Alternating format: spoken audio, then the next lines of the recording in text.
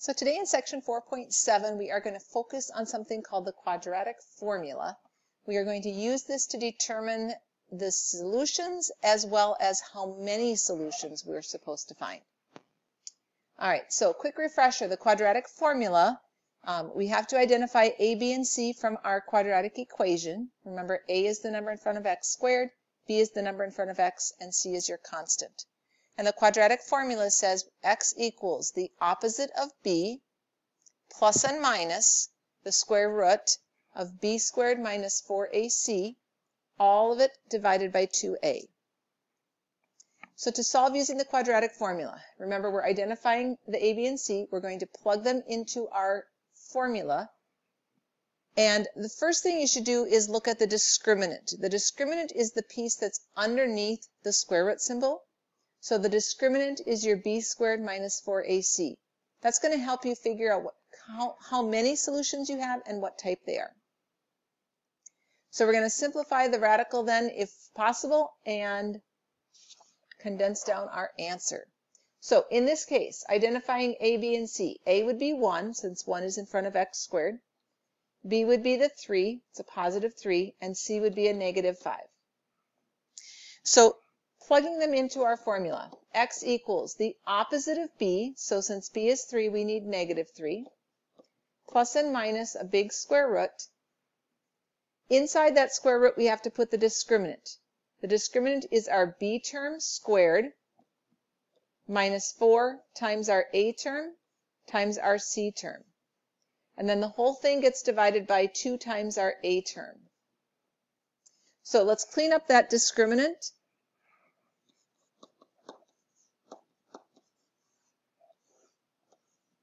So our discriminant again was the part underneath,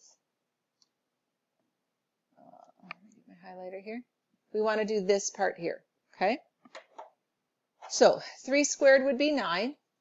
We're subtracting 4 times 1 times negative 5. So we're subtracting a negative 20, which really means we're adding 20. So that whole piece underneath becomes just a 29. That is our discriminant.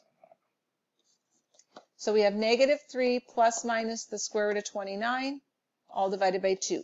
Now, if you have a perfect square under that square root, you should simplify it out. 29 is a prime number. It doesn't have any perfect square factors. So that would be my answer. If I were to graph this, we would get a picture like this.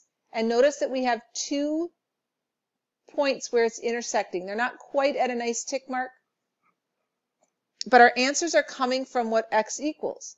So one of these answers would be negative 3 plus the square root of 29 divided by 2. And the other one is the negative 3 minus the square root of 29 divided by 2. So that's why we're getting 2 separate numbers, 2 separate x-intercepts. So we get 2 real solutions. All right, let's try another one. So in this one, our a value is 4. Our b value is a negative 4. And our c value is a positive 1. So we have x equals the opposite of b, so positive 4, plus minus the square root of our discriminant. The discriminant is our b term squared, so negative 4 squared, minus 4 times our a value times our c value. The whole thing gets divided by 2 times our a value. So looking at our discriminant, we have negative 4 squared, which would be 16. We're subtracting 4 times 4 times 1, so we're subtracting a 16 and dividing the whole thing by 8. 16 minus 16, though, is 0. So our discriminant is 0, and when we square root 0, we get 0. Adding and subtracting 0 to 4 isn't going to do anything. So we really just end up with the 4 divided by 8. Again, plus minus 0 isn't going to change my numbers at all. Okay, so we don't even have to put that in there. We should reduce this to 1/2. And if you look at the graph, here's your tick mark for 1. We are hitting the x-axis at 1/2.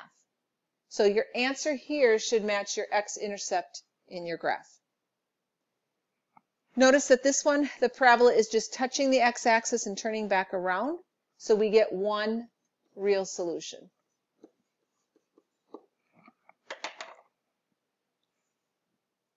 So 2 notes.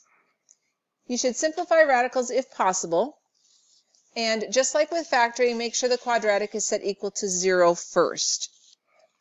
So notice on this one, we have 2x squared plus 6x equals 3. We have to have a 0 on one side. So we're going to rewrite this as 2x squared plus 6x minus 3 now equals 0. So A is 2, B is 6, and C is negative 3.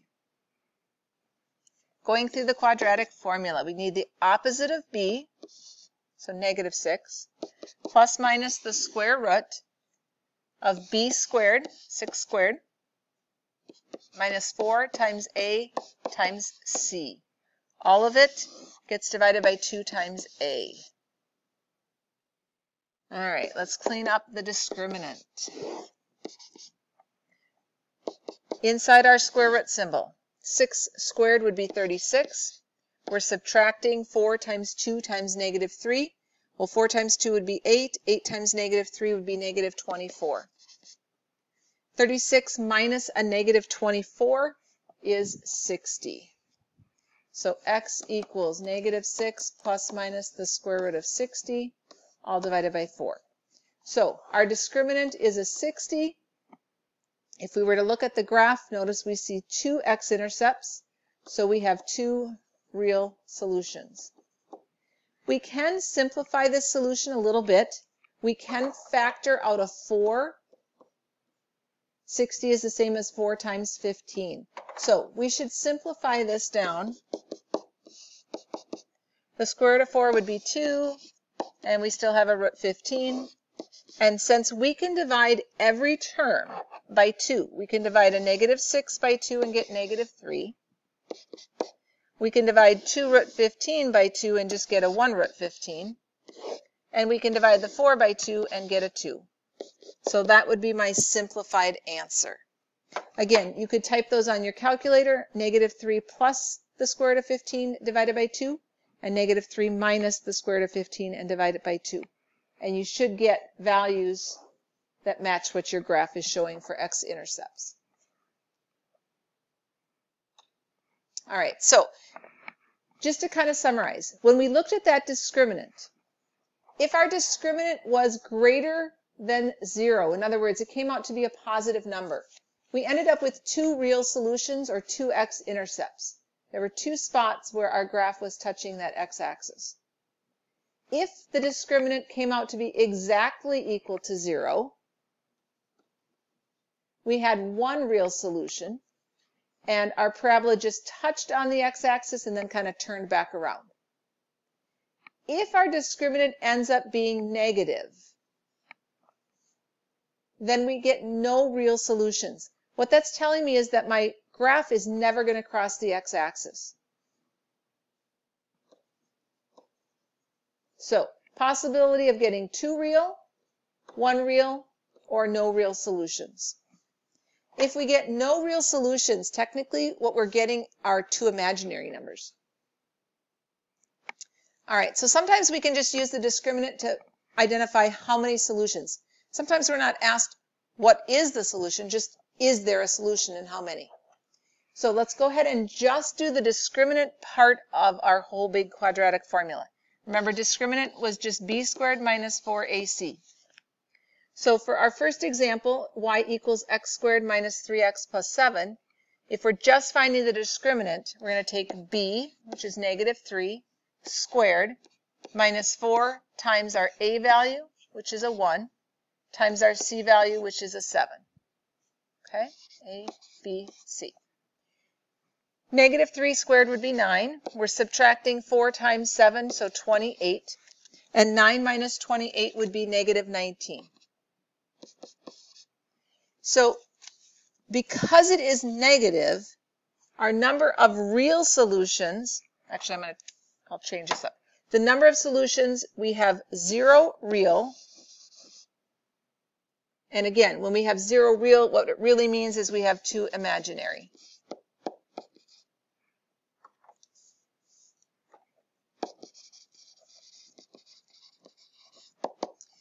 But typically, you're just going to be asked how many real solutions. So we would say we're going to have no real solutions on that one. All right, go ahead and pause the video and try this last one.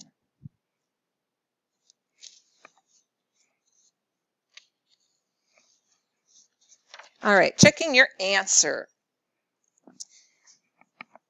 A is 2, B is 1, and C is -5. So our discriminant would be B squared minus 4 times our A value times our C value. 1 squared is 1. We're subtracting 4 times 2 is 8, times -5 would be -40. So 1 minus -40 is really 41. Because it's coming out as a positive number, we are going to get 2 real solutions. Okay? Homework for today will be a delta math assignment.